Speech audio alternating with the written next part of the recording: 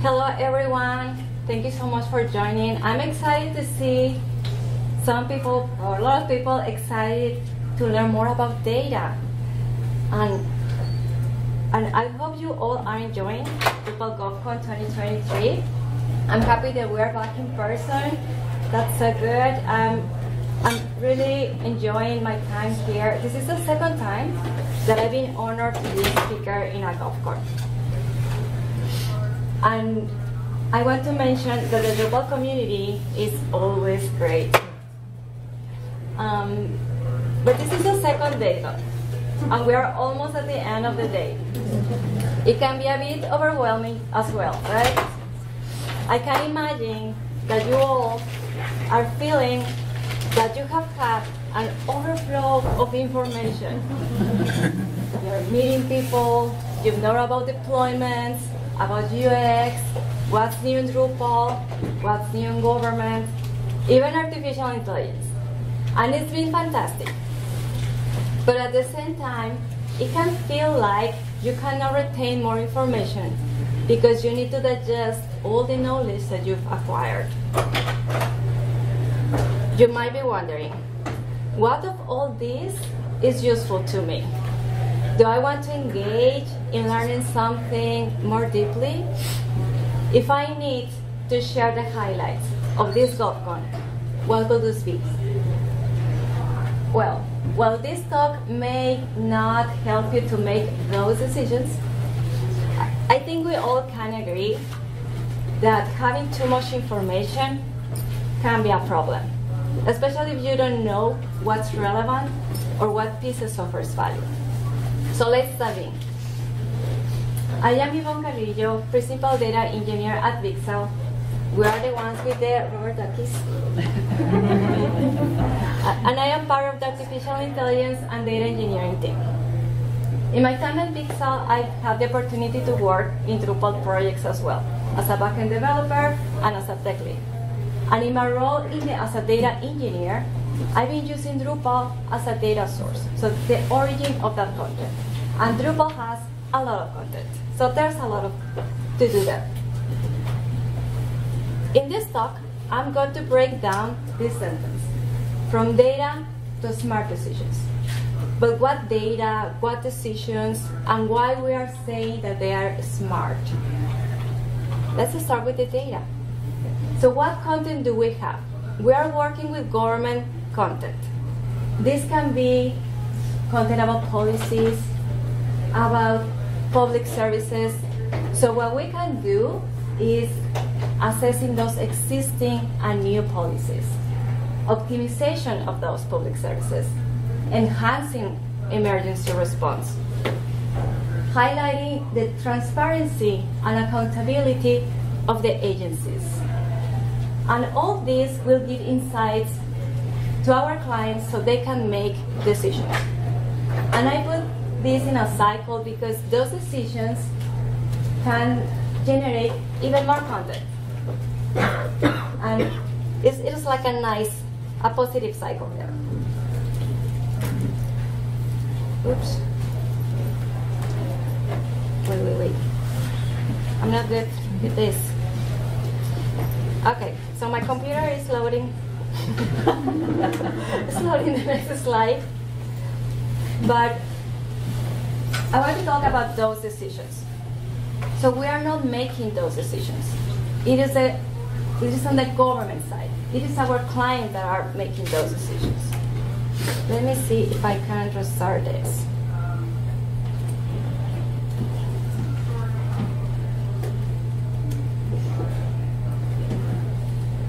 Nope. All right, sorry about that.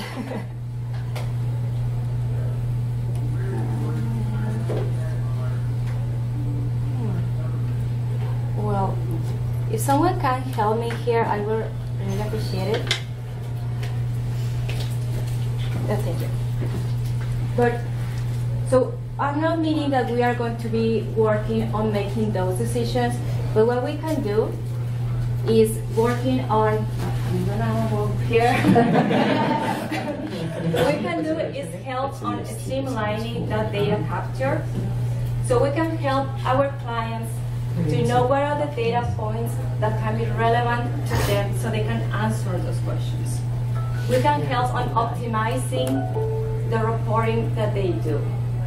We can even build a self-service analytics. And what we are going to do with this is influencing the decision-making process that they have.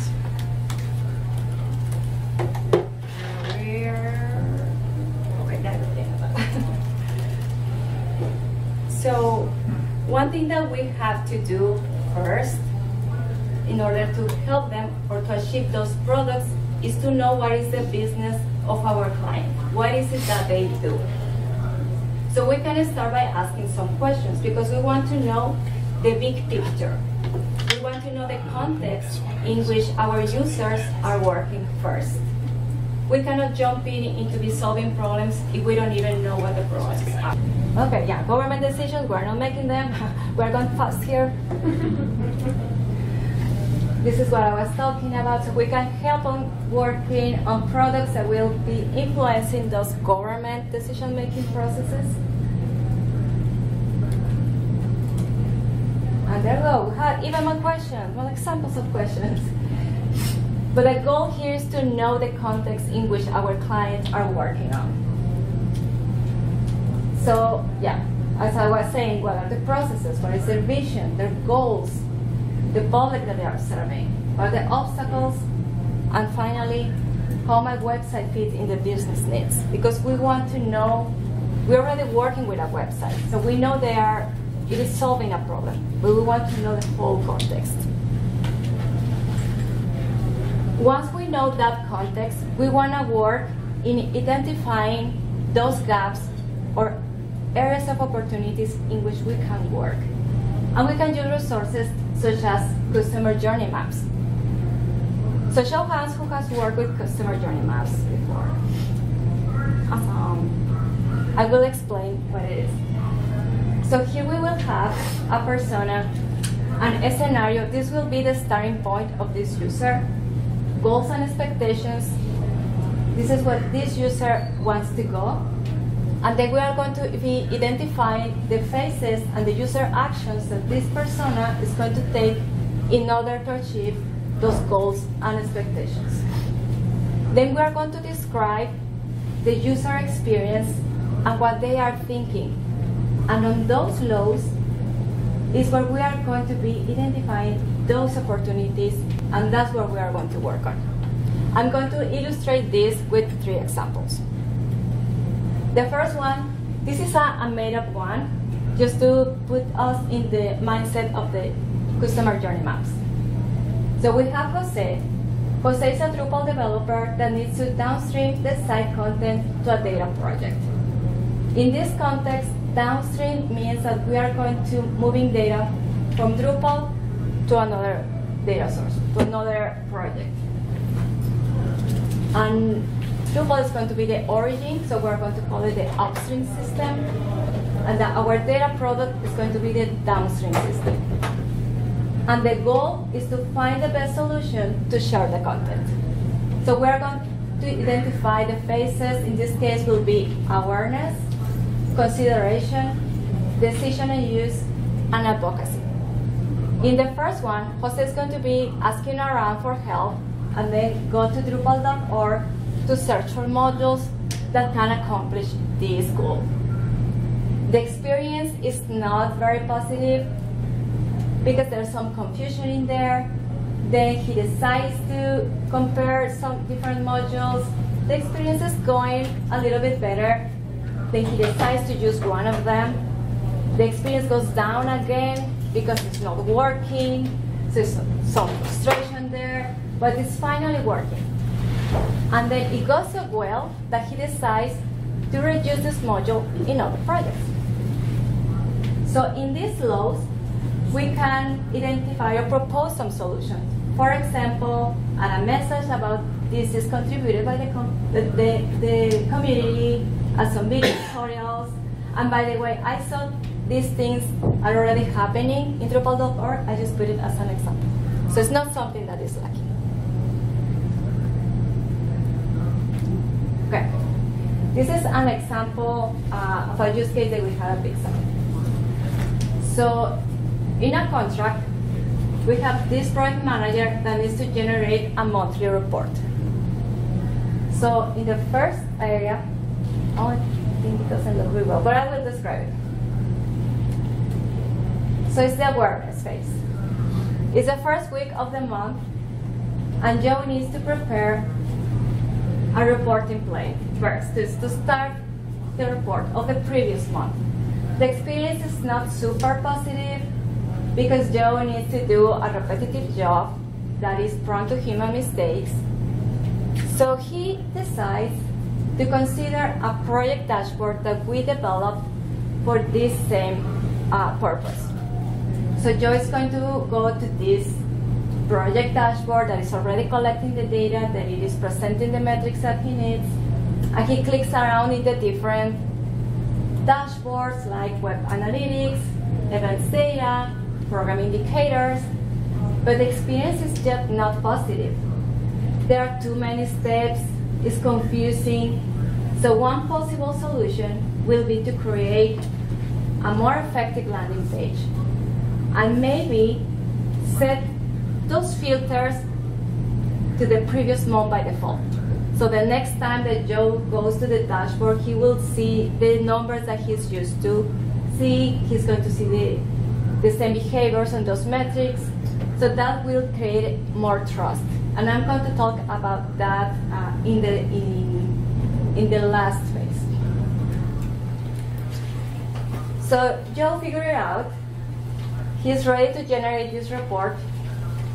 The experience first is not super positive because Joe doesn't know the report that is going to output because there's no verification step. There's no way for Joe to know what's going to be the final report.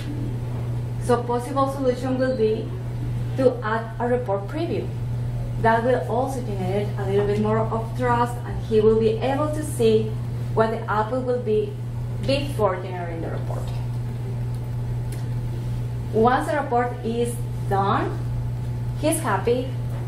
The experience is better because it was less steps, fewer mistakes, less back and forth with the client, that it got approved faster. So it's going well. And this last step is something that we were suggesting. If the dashboard is already presenting the metrics that are required for the report, maybe the report is redundant. We can remove that. But the response wasn't as positive as we thought, because people want what they already know. It's really hard to break those habits. So show us if that has happened to you before. That you are, yeah, exactly. So you are excited, you found a way to optimize the process to make it more effective, and then the user is like, no, that's great, but the way that I do it works. So one possible solution here, you need to work on generating that trust. And this step is obviously beyond the data team, but one thing that we can do, for example, is those little things like add the report preview, maybe show different months that show metrics of reports that has been approved before. So when we show the new one, you're going to see the kind of the same behavior in those numbers, so that can generate trust, like, okay, the numbers are accurate.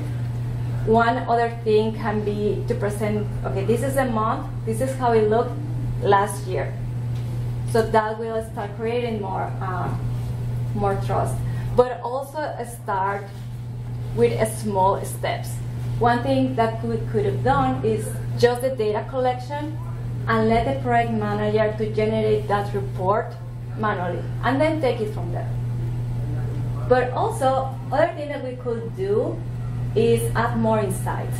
Just make this dashboard more attractive so users have a reason to go, at least to see those other insights, maybe some correlations, maybe some predictive analytics, and give them the opportunity to play around with these metrics. So I want to show you one more customer journey map. I wanted to show you that you can use this even if you don't have a product that the user is already using. So normally you're going to use it for products or services, but also just to present or visualize a process. And this will tell you the lack of that product and can help you with gathering requirements as well. So, for example, we have a case of also project manager. Sorry for the project managers. I feel like I'm putting you on the spot here. But let's say that this project manager needs to build a team for a new contract. So it's a situation that I think we all can relate to. The first step is ask around to other managers to see if they know people, if they have the skills, and the years of experience. The experience, let's say that it's all negative because not everyone knows everyone, they don't know if they have those skills. There's confusion because maybe they know someone that has PHP skills, but they don't know if they have advanced skills. And also, so there's a lot of assumptions made here. And also it could be that the role does not align with people's growth plans. So they are planning to grow this way and the role is taking them there. So maybe that's something that they want. Then once they have identified these people, the project manager goes and asks individually to verify if they have the skills and years of experience. And the information is up to date, so the experience is good. And of course, because they are going directly to the source. So here we are identifying something that the project manager wants to keep. Finally, the team is complete and ready to work. The experience is not as good because, yeah, the team is complete, but it took longer than expected. So what we can identify here is like, okay, we need a repository of employees. So let's say that there's no HR applications yet that doesn't have this. So there will be a repository of those skills with the people's goals and expectations and skills that they want to learn. So we are going to be fulfilling those requirements, but also there was something that they want to keep that was working, so we need to add some governance there, some policies, and maybe some checks to verify that those policies are important. So, well, here we know the context of the client, and we have identified gaps or questions that they have or problems. The next step is to do some data discovery. Here we want to see if we can address those issues with the data that we have. For example, with the monthly report, we knew we didn't have limitations of the data because the project manager was already extracting that data and was already generating that report. But we needed to see if we could automate that process. So is the data fit for the business needs? For example, let's say that we have PDFs, so we have a lot of PDFs. So we are extracting some data from those PDFs, but we find out that we need some human intervention there to evaluate some of the data, to evaluate if we're getting some of the goals. So maybe we will need to add some sentiment analysis in there, or maybe natural language processing there.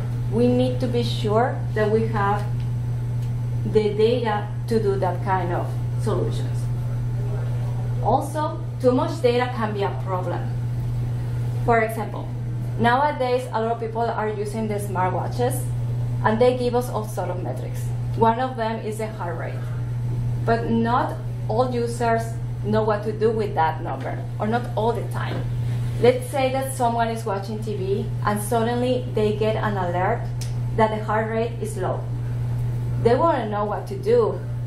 So sometimes that could cause some confusion and even some anxiety. And we don't want that. We don't want to be providing data that can cause confusion to our users. We want to provide the right data to the right users at the right time. So we need to address the problem of having too much data, and scope those data points that are really relevant. We want to reduce data bias and data silos. All these issues will make our data analysis harder. But also, if we address them, we will be prepared to do AI solutions as well. And lastly, do data profiling. This is describing the data that we have.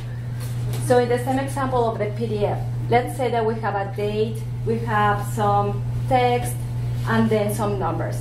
So we want to say that what kind of data is that? The date is of that date, then the text is a string, and that number is decimals with some precision. And also, we want to verify the quality of that data. If we have missing values, if we can fix some errors in there. So all that will be part of the data profiling. And this work is called the data value assessment. So when a client is asking us if they can jump into doing data work or even AI, we need to do first this data value assessment, and the output of this will be the response of our clients. And we will use all the content that we have, the PDFs, the forms that our sites can contain, or Excel files, or every type of content and data that we have. And how Drupal adds value into all this process? Well, Drupal is our data collection tool, or one of them. In the example of the skills application, we could use Drupal to be collecting that data and then pushing it and to a data analysis. For the monthly report that I was talking about, Drupal was one of our data sources. Actually, most of the data was coming from there. But also, that website had some services that we were using there, like Google Analytics and other third-party services that we had in there. So in the same way that Drupal is using it, we can integrate those in our data products. And finally, we can integrate visualization tools in our Drupal site.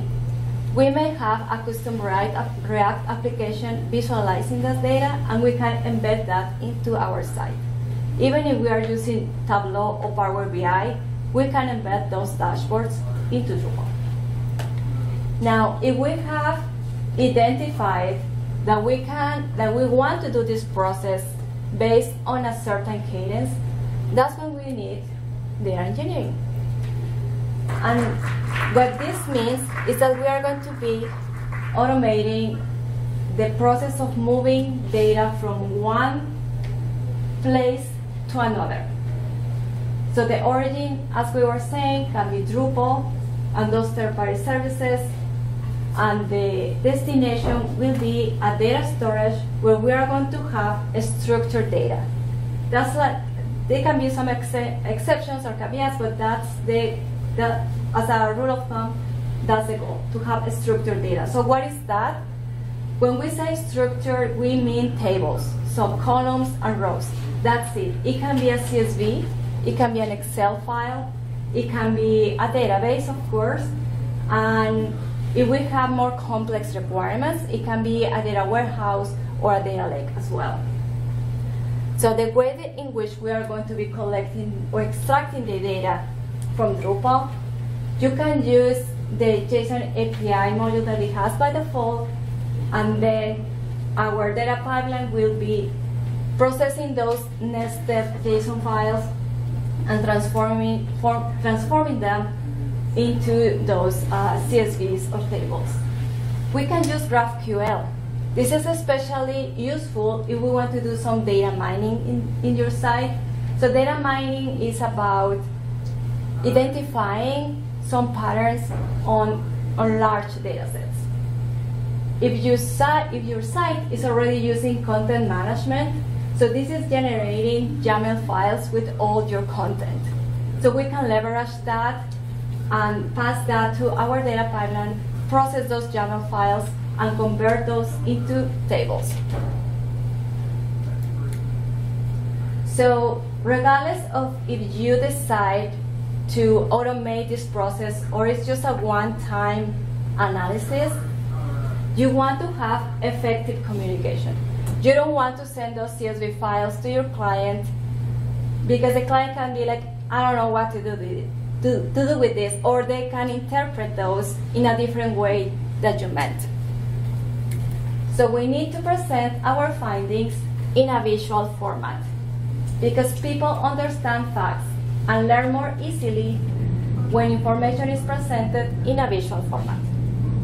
We can quickly identify patterns, connections, trends, and outliers even in data sets. And we want to use data storytelling techniques. Even when we're using a chart, we want to be sure that our users are interpreting those visualizations in the way that we meant. So we can have like marks, tooltips. If we want to say that we hit the goal in a certain month, we want to put a mark in there, for example. And what are my options for this presentation of your findings? So we can use reports. Obviously, the government report will be different than this. It will have like more narrative, more tables, but that's the idea.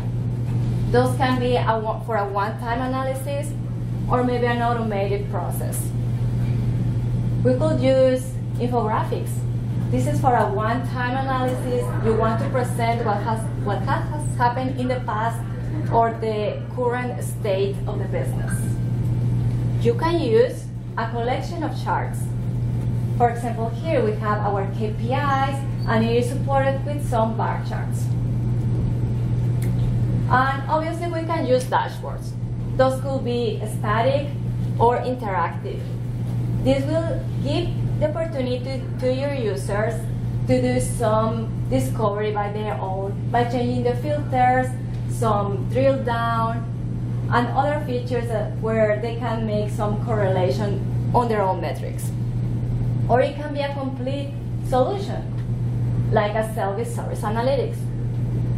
So there's no one perfect image to convey the concept that self-service is, but what I mean by this is you will have a data product or data platform where your client or your users can integrate their own business intelligence tool.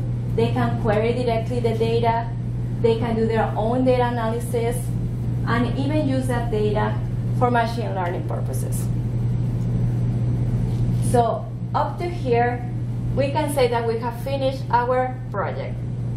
But the reality, as I mentioned, this can be the output to make more decisions, and that will generate more content.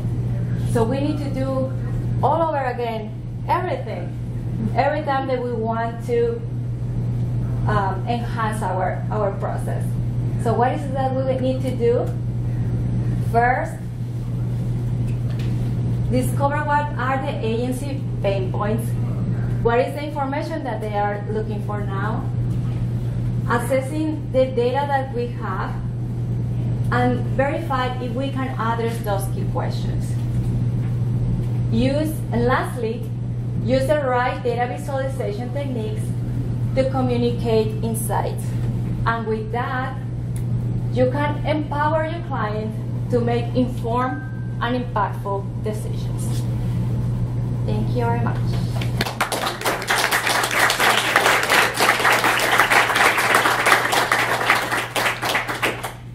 Is there any question?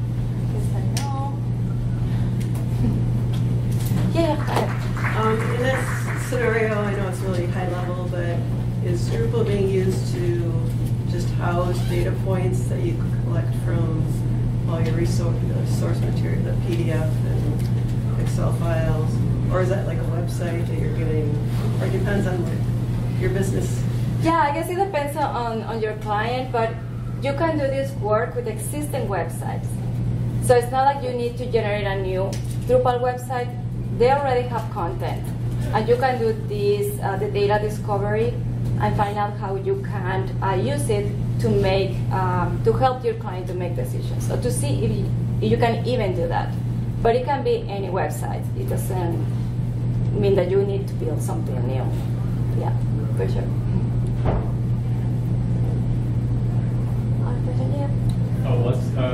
visualization tools do you recommend? Like GA4, Looker, or anything else? I guess it depends on what your client is already using.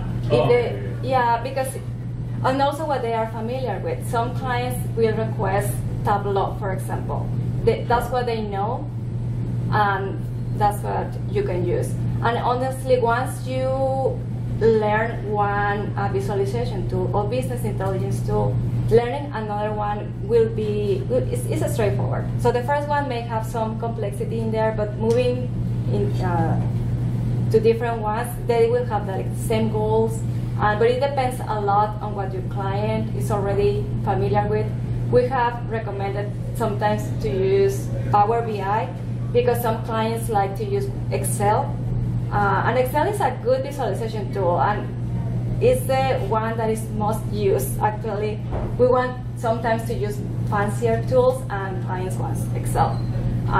But if you have some business needs that Power BI will be better, moving from Excel to Power BI is not such a big move to your client, so you can do that as well. So it depends a lot on what you are using. We have used QuickSight as well because we have everything in AWS and integration is better. So yeah, there's not like one answer or an easy answer. It depends. Yeah. Yeah. Is there much difference in your process between when you're generating regular reports for a client's own use versus embedding some sort of data visualization or report for public use, let's say, on a website? Yes. So you need to know what data is sensitive. If you have PII, if you have financial data, if you have proprietary data. Mm-hmm. So there are some indicators that you don't want them to be there.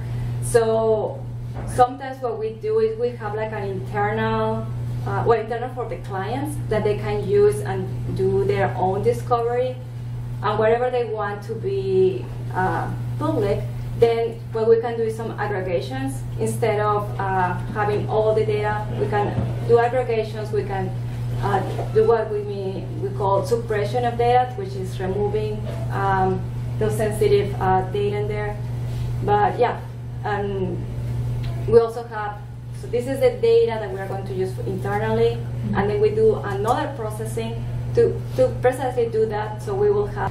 How you use it, how can you decide if you have to add that? Is it based on the business needs or based on just communication? Yeah, it needs to be something that your client really wants to know. Sometimes we can get excited that, oh, we can guess how many events we'll have next month, but maybe that's not what they want.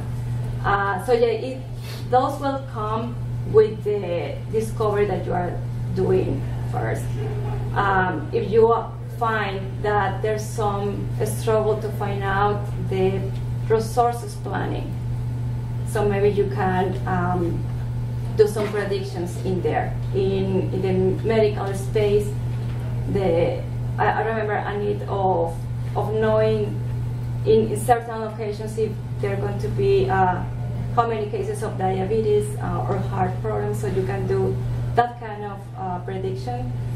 Of course, you will need some historical data to be able to do that. But that can help with those resources planning. But that's like a business need that you need to find out by working with your client and looking into the data. For sure. I think there was another question right there. Very good. All right, well, thank you very much. Again, I am Ivonne Carrillo. This is my LinkedIn. Please connect.